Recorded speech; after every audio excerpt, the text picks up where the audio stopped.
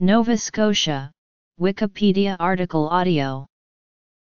Nova Scotia is one of Canada's 3 maritime provinces, and one of the 4 provinces that form Atlantic Canada. Its provincial capital is Halifax. Nova Scotia is the second smallest of Canada's 10 provinces, with an area of 55,284 square kilometers, including Cape Breton and another 3,800 coastal islands.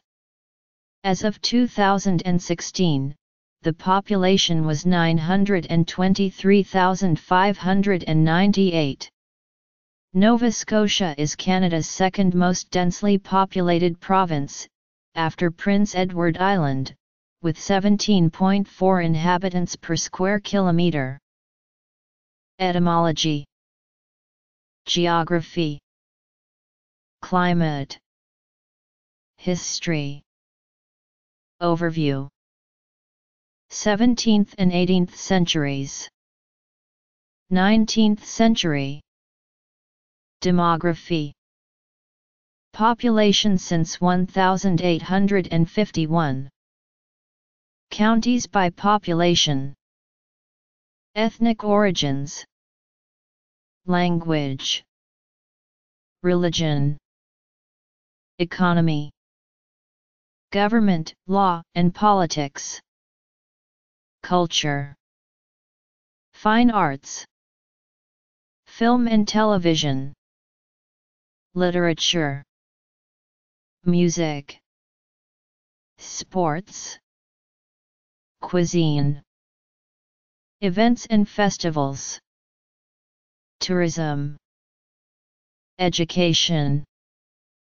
Nova Scotia means New Scotland in Latin and is the recognised English language name for the province. In Scottish Gaelic, the province is called Albanuad, which also simply means New Scotland.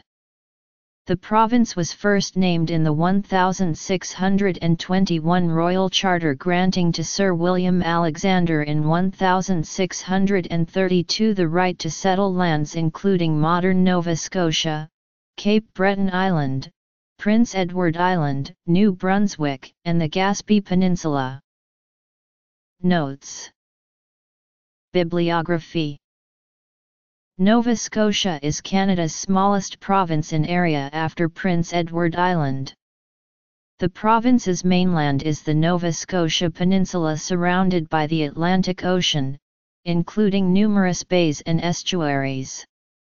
Nowhere in Nova Scotia is more than 67 kilometers from the ocean.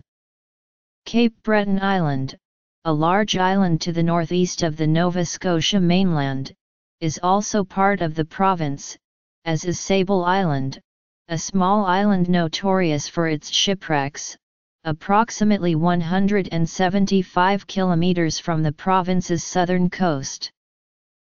Nova Scotia has many ancient fossil-bearing rock formations. These formations are particularly rich on the Bay of Fundy's shores. Blue Beach near Hantsport, Joggins Fossil Cliffs, on the Bay of Fundy's shores, has yielded an abundance of Carboniferous age fossils. Wassons Bluff, near the town of Parsboro, has yielded both Triassic and Jurassic age fossils. The province contains 5,400 lakes. Nova Scotia lies in the mid-temperate zone. Since the province is almost surrounded by the sea, the climate is closer to maritime than to continental climate. The winter and summer temperature extremes of the continental climate are moderated by the ocean. However, winters are cold enough to be classified as continental, still being nearer the freezing point than inland areas to the west. The Nova Scotian climate is in many ways similar to the central Baltic Sea coast in northern Europe, only wetter and snowier. This is true in spite of Nova Scotia's being some 15 parallels south. Areas not on the Atlantic coast experience warmer summers more typical of inland areas, and winter lows a little colder. Described on the provincial vehicle license plate as Canada's Ocean Playground, Nova Scotia is surrounded by four major bodies of water: the Gulf of St. Lawrence to the north, the Bay of Fundy to the west, the Gulf of Maine to the southwest, and Atlantic Ocean to the east. The province includes regions of the Mi'kmaq Nation of Mi'kmaq. The Mi'kmaq people inhabited Nova Scotia at the time the first European colonists arrived. In 1605, French colonists established the first permanent European settlement in the future Canada at Port Royal, founding what would become known as Acadia. The British conquest of Acadia took place in 1710. The Treaty of Utrecht in 1713 formally recognized this and returned Cape Breton Island to the French. Present-day New Brunswick then still formed a part of the French colony of Acadia. Immediately after the capture of Port Royal in 1710, Francis Nicholson announced it would be renamed Annapolis Royal in honor of Queen Anne. In 1749, the capital of Nova Scotia moved from Annapolis Royal to the newly established Halifax. In 1755, the vast majority of the French population were forcibly removed in the expulsion of the Acadians. New England planters arrived between 1759 and 1768 to replace them. In 1763, most of Acadia and New Brunswick became part of Nova Scotia. In 1769, St. John's Island became a separate colony. Nova Scotia included present-day New Brunswick until that province's establishment in 1784, after the arrival of United Empire Loyalists. In 1867, Nova Scotia became one of the four founding provinces of the Canadian Confederation. The warfare on Nova Scotian soil during the 17th and 18th centuries significantly influenced the history of Nova Scotia. The Mi'kmaq had lived in Nova Scotia for centuries. The French arrived in 1604, and Catholic Mi'kmaq and Acadians formed the majority of the population of the colony for the next 150 years. During the first 80 years the French and Acadians lived in Nova Scotia. 9 significant military clashes took place as the English and Scottish, Dutch and French fought for possession of the area. These encounters happened at Port Royal, St. John, Cap de Sable, Jemsug, and Baleine. The Acadian Civil War took place from 1640 to 1645. Beginning with King William's War in 1688, 6 wars took place in Nova Scotia before the British defeated the French and made peace with the Mi'kmaq. The battles during these wars took place primarily Port Royal, St. John, Canso, Chignecto, Dartmouth, Lunenburg, and Grand Prix. Despite the British conquest of Acadia in 1710, Nova Scotia remained primarily occupied by Catholic Acadians and Mi'kmaq, who confined British forces to Annapolis and to Canso. The Mi'kmaq signed a series of peace and friendship treaties with Great Britain, beginning after Father Rawle's War.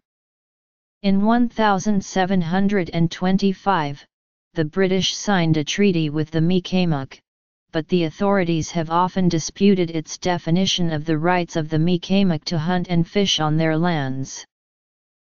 A generation later, Father Le Loutre's War began when Edward Cornwallis arrived to establish Halifax with 13 transports on June 21, 1749. A general court, made up of the governor and the council, was the highest court in the colony at the time.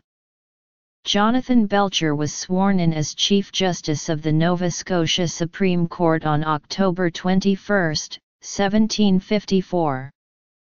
The first Legislative Assembly in Halifax, under the governorship of Charles Lawrence, met on October 2, 1758. During the French and Indian War of 1754–63, the British deported the Acadians and recruited New England planters to resettle the colony. The 75-year period of war ended with the burial of the hatchet ceremony between the British and the Mi'kmaq. After the war, some Acadians were allowed to return and the British made treaties with the Mi'kmaq. The American Revolution had a significant impact on shaping Nova Scotia. Initially, Nova Scotia, the 14th American colony as some called it, displayed ambivalence over whether the colony should join the more southern colonies in their defiance of Britain, and rebellion flared at the Battle of Fort Cumberland and at the Siege of St. John. Throughout the war, American privateers devastated the maritime economy by capturing ships and looting almost every community outside of Halifax. These American raids alienated many sympathetic or neutral Nova Scotians into supporting the British. By the end of the war, Nova Scotia had outfitted a number of privateers to attack American shipping. British military forces based at Halifax succeeded in preventing American support for rebels in Nova Scotia and deterred any invasion of Nova Scotia. However, the British Navy failed to establish naval supremacy. While the British captured many American privateers in battles such as the naval battle off Halifax, many more continued attacks on shipping and settlements until the final months of the war. The Royal Navy struggled to maintain British supply lines, defending convoys from American and French attacks, as in the fiercely fought Convoy Battle, the naval battle off Cape Breton. After the 13 colonies and their French allies forced the British forces to surrender, approximately 33,000 Tories or Loyalists settled in Nova Scotia on lands granted by the Crown as some compensation for their losses. The Loyalist exodus created new communities across Nova Scotia, including Shelburne, which briefly became one of the larger British settlements in North America, and infused Nova Scotia with additional capital and skills. However, the migration also caused political tensions between Loyalist leaders and the leaders of the existing New England planters' settlement.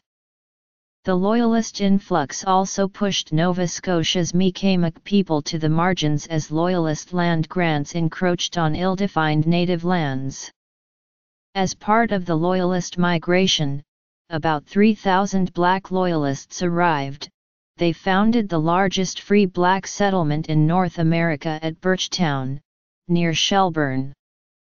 However, unfair treatment and harsh conditions caused about one-third of the black Loyalists to resettle in Sierra Leone in 1792, where they founded Freetown and became known in Africa as the Nova Scotian settlers. During the War of 1812, Nova Scotia's contribution to the British war effort involved communities either purchasing or building various privateer ships to attack U.S. vessels. Perhaps the most dramatic moment in the war for Nova Scotia occurred when HMS Shannon escorted the captured American frigate USS Chesapeake into Halifax Harbor. Many of the U.S. prisoners were kept at Deadman's Island, Halifax. During this century, Nova Scotia became the first colony in British North America and in the British Empire to achieve responsible government in January–February 1848 and become self-governing through the efforts of Joseph Howe. Nova Scotia had established representative government in 1758, an achievement later commemorated by the erection of the Dingle Tower in 1908. Nova Scotians fought in the Crimean War of 1853–1856. The Welsford Parker Monument in Halifax is the second oldest war monument in Canada and the only Crimean War monument in North America. It commemorates the 1854–55 siege of Sevastopol. Thousands of Nova Scotians fought in the American Civil War, primarily on behalf of the North. The British Empire declared itself neutral in the conflict. As a result, Britain continued to trade with both the South and the North. Nova Scotia's economy boomed during the Civil War.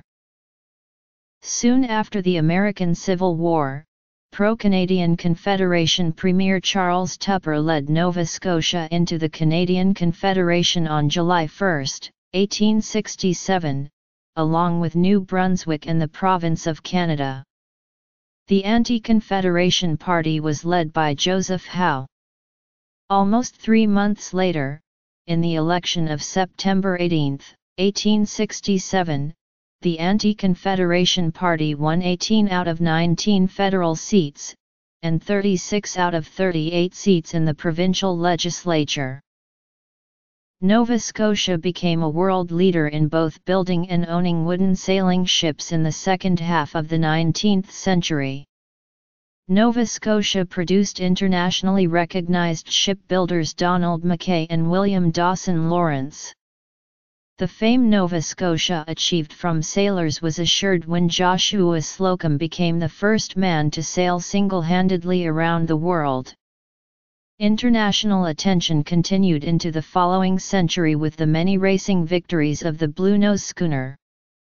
Nova Scotia was also the birthplace and home of Samuel Cunard, a British shipping magnate who founded the Cunard Line. Throughout the 19th century, numerous businesses developed in Nova Scotia became of pan-Canadian and international importance: the Star Manufacturing Company, the Bank of Nova Scotia, Cunard Line, Alexander Keith's Brewery, Morse's Tea Company, among others. A county boundaries contiguous with those of the Cape Breton Regional Municipality, B. County boundaries contiguous with those of the Halifax Regional Municipality, C. County boundaries contiguous with those of the Region of Queens Municipality. According to the 2006 Canadian census, the largest ethnic group in Nova Scotia is Scottish, followed by English, Irish, French, German, Aboriginal origin, Dutch, Black Canadians, Welsh Italian, and Scandinavian. 40.9% of respondents identified their ethnicity as Canadian. Nova Scotia has a long history of social justice work to address issues such as racism and sexism within its borders. The Nova Scotia legislature was the third in Canada to pass human rights legislation. The Nova Scotia Human Rights Commission was established in 1967. The 2011 Canadian census showed a population of 921,727. Of the 904,285 singular responses to the census question concerning mother tongue, the most commonly reported languages were. Figures shown are for the number of single language responses and the percentage of total single language responses. King William's War, Queen Anne's War, Father Rawle's War, King George's War, Father Le Loutre's War, the 7 Years' War, also called the French and Indian War. Nova Scotia is home to the largest Scottish Gaelic-speaking community outside of Scotland, with a small number of native speakers in Pictou County, Antigonish County, and Cape Breton Island, and the language is taught in a number of secondary schools throughout the province. In 1871, the largest religious denominations were Protestant with 103,500, Roman Catholic with 102,000, Baptist with 73,295, Anglican with 55,124, Methodist with 40,748, Lutheran with 4,958, and Congregationalist with 2,538. According to the 2001 census, the largest denominations by number of adherents were the Roman Catholic Church with 327,940, the United Church of Canada with 142,520, and the Anglican Church of Canada with 120,315. There are also 8,505 Muslims according to 2011 census. Nova Scotia's per capita GDP in 2010 was $38,475, significantly lower than the national average per capita GDP of $47,605 and a little more than half of Canada's richest province, Alberta. GDP growth has lagged behind the rest of the country for at least the past decade. Nova Scotia's traditionally resource-based economy has diversified in recent decades. The rise of Nova Scotia as a viable jurisdiction in North America, historically, was driven by the ready availability of natural resources, especially the fish stocks off the Scotian shelf.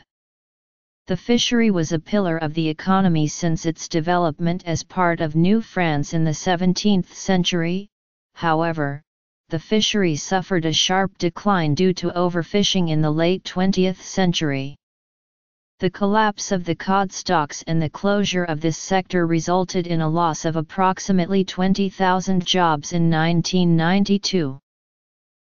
Other sectors in the province were also hit hard, particularly during the last 2 decades. Coal mining in Cape Breton and northern mainland Nova Scotia has virtually ceased, and a large steel mill in Sydney closed during the 1990s. More recently, the high value of the Canadian dollar relative to the US dollar has hurt the forestry industry, leading to the shutdown of a long-running pulp and paper mill near Liverpool. Mining, especially of gypsum and salt and to a lesser extent silica, peat, and barite, is also a significant sector. Since 1991, offshore oil and gas has become an important part of the economy, although production and revenue are now declining. Agriculture remains an important sector in the province, particularly in the Annapolis Valley. Nova Scotia's defense and aerospace sector generates approximately $500 million in revenues and contributes about $1.5 billion to the provincial economy each year. To date, 40% of Canada's military assets reside in Nova Scotia. Nova Scotia has the 4th largest film industry in Canada, hosting over 100 productions yearly, more than half of which are the products of international film and television producers. In 2015, the government of Nova Scotia eliminated tax credits to film production in the province, jeopardizing the industry given most other jurisdictions continue to offer such credits. The Nova Scotia tourism industry includes more than 6,500 direct businesses, supporting nearly 40,000 jobs. 200,000 cruise ship passengers from around the world flow through the port of Halifax, Nova Scotia each year.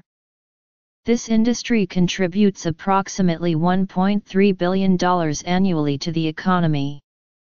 The province also boasts a rapidly developing information and communication technology sector which consists of over 500 companies, and employs roughly 15,000 people. In 2006, the manufacturing sector brought in over $2.6 billion in chained GDP, the largest output of any industrial sector in Nova Scotia. Michelin remains by far the largest single employer in this sector, operating 3 production plants in the province. As of 2012, the median family income in Nova Scotia was $67,910, below the national average of $74,540. In Halifax the figure rises to $80,490. The province is the world's largest exporter of Christmas trees, lobster, gypsum, and wild berries. Its export value of fish exceeds $1 billion, and fish products are received by 90 countries around the world. Nevertheless, the province's imports far exceed its exports. While these numbers were roughly equal from 1992 until 2004, since that time the trade deficit has ballooned. In 2012, exports from Nova Scotia were 12.1% of provincial GDP, while imports were 22.6%. Nova Scotia is ordered by a parliamentary government within the construct of constitutional monarchy. The monarchy in Nova Scotia is the foundation of the executive, legislative, and judicial branches. The sovereign is Queen Elizabeth II, who also serves as head of state of 15 other Commonwealth countries, each of Canada's 9 other provinces, and the Canadian Federal Realm, and resides predominantly in the United Kingdom. As such, the Queen's representative, the Lieutenant Governor of Nova Scotia, carries out most of the royal duties in Nova Scotia. In 1937, Everett Farmer was the last person hanged in Nova Scotia. The direct participation of the royal and viceroyal figures in any of these areas of governance is limited, though, in practice, their use of the executive powers is directed by the Executive Council, a committee of ministers of the Crown responsible to the unicameral, elected House of Assembly and chosen and headed by the Premier of Nova Scotia, the head of government. To ensure the stability of government, the Lieutenant Governor will usually appoint as Premier the person who is the current leader of the political party that can obtain the confidence of a plurality in the House of Assembly. The leader of the party with the second most seats usually becomes the leader of Her Majesty's loyal opposition and is part of an adversarial parliamentary system intended to keep the government in check. Each of the 51 members of the Legislative Assembly in the House of Assembly is elected by single-member plurality in an electoral district or riding. General elections must be called by the Lieutenant Governor on the advice of the Premier, or may be triggered by the government losing a confidence vote in the House. There are 3 dominant political parties in Nova Scotia: the Liberal Party, the New Democratic Party, and the Progressive Conservative Party. The other 2 registered parties are the Green Party of Nova Scotia and the Atlantica Party, neither of which has a seat in the House of Assembly. The province's revenue comes mainly from the taxation of personal and corporate income, although taxes on tobacco and alcohol, its stake in the Atlantic Lottery Corporation, and oil and gas royalties are also significant. In 2006-07, the province passed a budget of $6.9 billion, with a projected $72 million surplus. Federal equalization payments account for $1.385 billion, or 20.07% of the provincial revenue.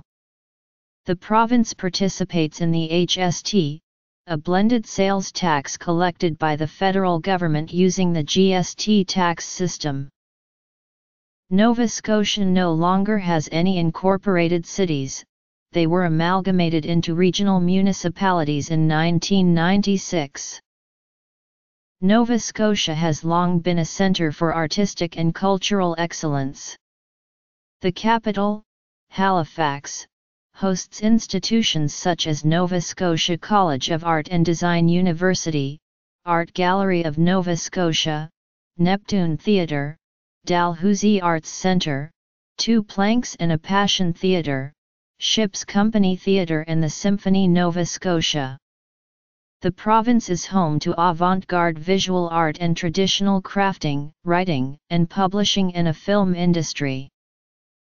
Much of the historic public art sculptures in the province were made by New York sculptor J. Massey Rhind as well as Canadian sculptors Hamilton McCarthy, George Hill, Emmanuel Hahn, and Louis-Philippe Hébert.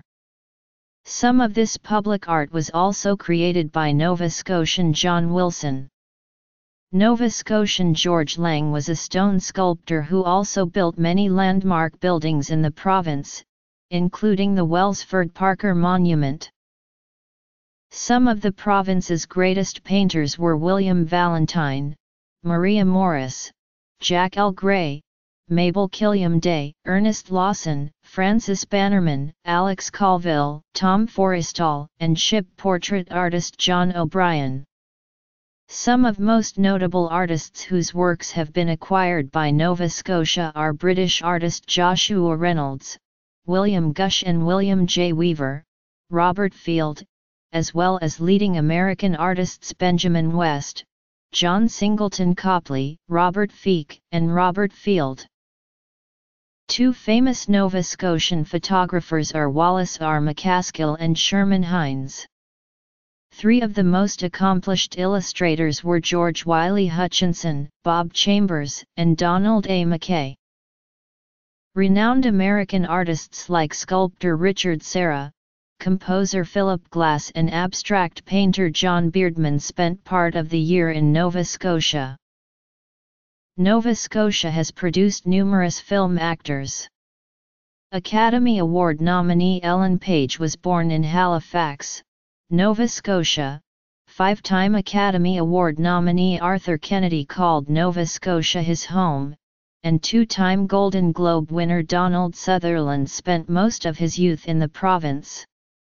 Other actors include John Paul Tremblay, Rob Wells, Mike Smith, and John Dunsworth of Trailer Park Boys and actress Joanne Kelly of Warehouse 13. Nova Scotia has also produced numerous film directors such as Tom Fitzgerald, Daniel Petrie, and Acadian film director Phil Como's multiple award-winning local story. Nova Scotian stories are the subject of numerous feature films: Margaret's Museum, The Bay Boy, New Waterford Girl, The Story of Adele H., and two films of Evangeline. There is a significant film industry in Nova Scotia. Feature filmmaking began in Canada with Evangeline, made by Canadian Bioscope Company in Halifax, which released 6 films before it closed. The film has since been lost. Some of the award-winning feature films made in the province are Titanic, The Shipping News, K-19, The Widowmaker and Amelia. Nova Scotia has also produced numerous television series. This Hour Has 22 Minutes, Don Messer's Jubilee, Black Harbor, Haven, Trailer Park Boys, Mr. D, Call Me Fitz, and Theodore Tugboat. The Jesse Stone film series on CBS starring Tom Selleck is also routinely produced in the province. There are numerous Nova Scotian authors who have achieved international fame: Thomas Chandler Halliburton, Alastair MacLeod, Margaret Marshall Saunders, Lawrence B. Dakin, and Joshua Slocum. Other authors include Johanna Skibbs Rudd, Alden Nowlan, George Eliot Clark, Leslie Choice, Thomas Rattle, Donna Morrissey, Frank Parker Day. Nova Scotia has also been the subject of numerous literary books. Some of the international bestsellers are Last Man Out, The Story of the Spring Hill Mining Disaster, Curse of the Narrows, The Halifax Explosion 1917, In the Village, and National Book Critics Circle Award winner Rough Crossings. Other authors who have written novels about Nova Scotian stories include Lyndon McIntyre, Hugh McLennan, Rebecca McNutt, Ernest Buckler, Archibald MacMecken, Henry Wadsworth Longfellow, Lawrence Hill and John McFarrager. Nova Scotia has produced numerous musicians. The Grammy Award winners include Denny Doherty, Anne Murray, and Sarah McLachlan. Other musicians include country singer Hank Snow, country singer George Kenyon, jazz singer Holly Cole, opera singers Portia White and Barbara Hannigan, multi-Juno Award-nominated rapper Classified, Rita McNeil, Matt Mays, Sloan, Feist, Todd Fancy, The Rankin Family, April Wine, Buck 65, Joel Plaskett, Grand Derangement, and country music singer Drake Jensen.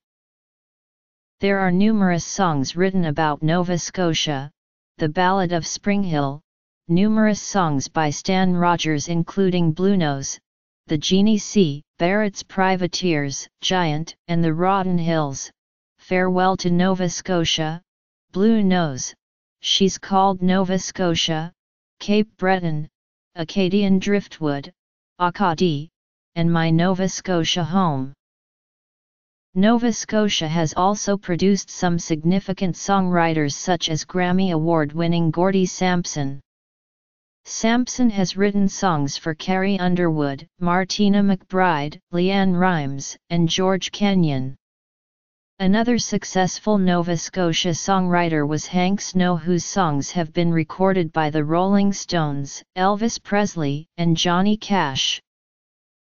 Music producer Brian Ahern is a Nova Scotian. He got his start by being music director for CBC Television's Sing-Along Jubilee. He later produced 12 albums for Anne Murray, 11 albums for Emmylou Harris. He also produced discs for Johnny Cash, George Jones, Roy Orbison, Glenn Campbell, Don Williams, Jesse Winchester, and Linda Ronstadt. Another noted writer is Cape Bretoner Leon Dubinsky, who wrote the anthem, Rise Again, among many other songs performed by various Canadian artists. Sport is an important part of Nova Scotia culture. There are numerous semi-pro, university and amateur sports teams, for example, the Halifax Mooseheads, 2013 Canadian Hockey League Memorial Cup champions, and the Cape Breton Screaming Eagles, both of the Quebec Major Junior Hockey League. The Halifax Hurricanes of the National Basketball League of Canada is another team that calls Nova Scotia home, and were 2016 league champions. The Nova Scotia Open is a professional golf tournament on the WEB.com tour since 2014. The province has also produced numerous athletes such as Sidney Crosby, Nathan MacKinnon, Brad Marchand, Colleen Jones, Al McInnes, T.J. Grant, Rocky Johnson, George Dixon, and Kirk Johnson. The achievements of Nova Scotian athletes are presented at the Nova Scotia Sport Hall of Fame. The cuisine of Nova Scotia is typically Canadian with an emphasis on local seafood. One endemic dish is the Halifax donair, a distant variant of the doner kebab prepared using thinly sliced beef meatloaf and a sweet condensed milk sauce. As well, hodgepodge, a creamy soup of fresh baby vegetables, is native to Nova Scotia. The province is also known for blueberry grunt. There are a number of festivals and cultural events that are recurring in Nova Scotia, or notable in its history. The following is an incomplete list of festivals and other cultural gatherings in the province. Nova Scotia's tourism industry showcases Nova Scotia's culture, scenery, and coastline. Nova Scotia has many museums reflecting its ethnic heritage, including the Glooscap Heritage Centre, Grand Prix National Historic Site, Hector Heritage Quay and the Black Cultural Centre for Nova Scotia. Others museums tell the story of its working history, such as the Cape Breton Miners Museum, and the Maritime Museum of the Atlantic. Nova Scotia is home to several internationally renowned musicians, and there are visitor centres in the hometowns of Hank Snow, Rita McNeil, and Anne Murray Centre. There are also numerous music and cultural festivals such as the Stan Rogers Folk Festival, Celtic Colours, the Nova Scotia Gaelic Mod, Royal Nova Scotia International Tattoo, the Atlantic Film Festival and the Atlantic Fringe Festival. The province has 87 National Historic Sites of Canada, including the habitation at Port Royal, the Fortress of Louisbourg and Citadel Hill in Halifax. Nova Scotia has 2 national parks, Kejimkujik and Cape Breton Highlands, and many other protected areas. The Bay of Fundy has the highest tidal range in the world, and the iconic Peggy's Cove is internationally recognized and receives 600,000 plus visitors a year. Acadian Skies and Mi'kmaq Lands is a starlight reserve in southwestern Nova Scotia. It is the first certified UNESCO starlight tourist destination.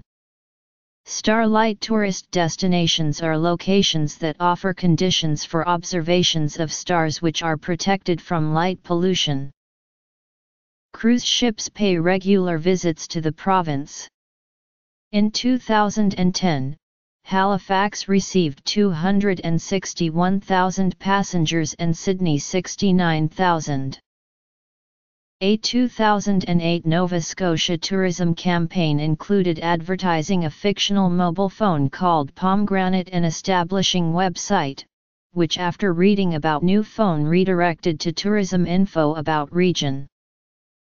The Minister of Education is responsible for the administration and delivery of education, as defined by the Education Act and other acts relating to colleges, universities, and private schools. The powers of the Minister and the Department of Education are defined by the ministerial regulations and constrained by the Governor-in-Council regulations. Nova Scotia has more than 450 public schools for children. The public system offers primary to grade 12. There are also private schools in the province. Public education is administered by 7 regional school boards, responsible primarily for English instruction and French immersion, and also province-wide by the Conseil Scolaire Acadien Provincial, which administers French instruction to students for whom the primary language is French. The Nova Scotia Community College system has 13 campuses around the province. The Community College, with its focus on training and education, was established in 1988 by amalgamating the province's former vocational schools. In addition to its community college system, the province has 10 universities, including Dalhousie University, University of King's College, St. Mary's University, Mount St. Vincent University, Enscad University, Acadia University, University St. Anne, St. Francis Xavier University, Cape Breton University and the Atlantic School of Theology. There are also more than 90 registered private commercial colleges in Nova Scotia. 15th century, 16th century, 15th century, 16th century, 17th century, 18th century, 19th century, 16th century, 17th century, 15th century, 16th century, Portuguese India, 17th century, Portuguese India, 18th century, Portuguese India, 16th century, 17th century, 19th century, Portuguese Macau, 20th century, Portuguese Macau, 15th century, 16th century, 16th century, 17th century, 18th century, 19th century. Coordinates: 45 degrees north 063 degree W/45 degrees north 63 degrees west/45, 63.